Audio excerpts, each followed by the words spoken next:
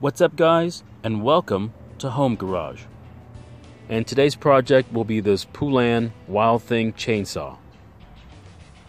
And the problem with it is the primer bulb isn't pumping any gas, so obviously it's not going to start either. A big clue as to what the problem is I found the fuel filter rattling around inside the fuel tank.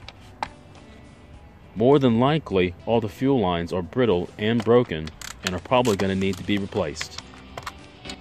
Let's begin by removing the carburetor and giving it a good inspection.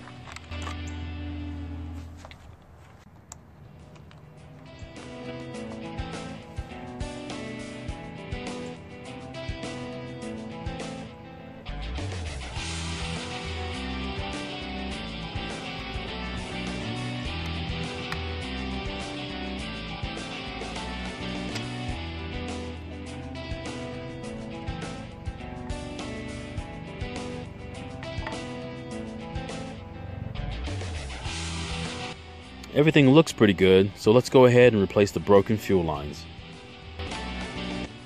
The hole to the right and forward is the larger return line. This hose will be connected to the primer bulb. The hole over to the left is for the smaller fuel filter line. This hose will be connected to the top port on the carburetor.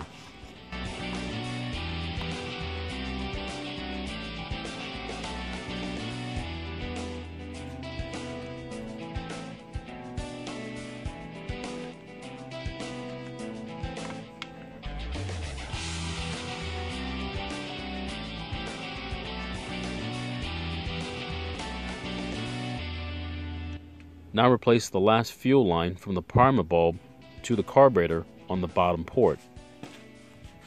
Now let's go ahead and reinstall the carburetor and hook up the fuel lines.